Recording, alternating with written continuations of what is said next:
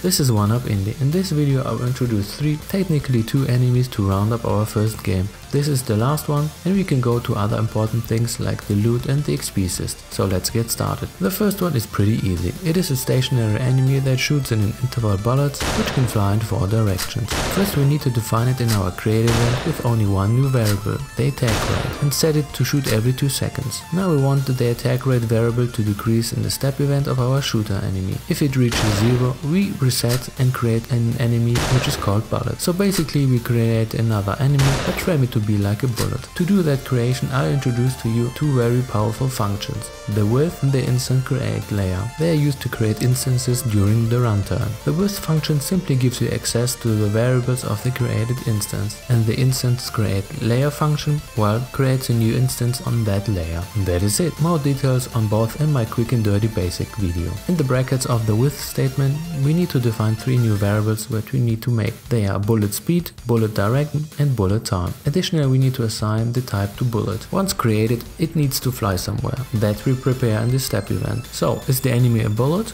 In case it is, we need to first check the direct. This can be solved by 4 if statements or by a switch statement. Here I chose for simplicity the if statement, but that is personal preference. Like in the previous enemy setup video, we use again the move toward point function in a simpler manner. Because we don't want to follow the player, we set the x and the y values to make sense from our starting position of the bullet itself. It makes sense not to overflow the game with bazillion bullets that fly for eternity, and that is why we decrease the bullet time. If it reaches 0, we destroy the bullet for good. And now comes the last regular enemy, the spike. It is a lazy but not very effective way to do, but hey, why not? We go instantly to the creation code in the level, set up the type as spike and give it a nice small pool of 2 bazillion HP and change its image index to that of the spike. For now every enemy has a wobbling distortion to mask that it doesn't really animate at all. Simply add an if statement so the spike won't wobble. Lastly, what needs to be done is now to populate the maps with enemies. Set the type, HP, damage and other variables to give it the illusion of variety. We now officially finished the regular enemies and I will introduce pickups and the XP system in the upcoming video.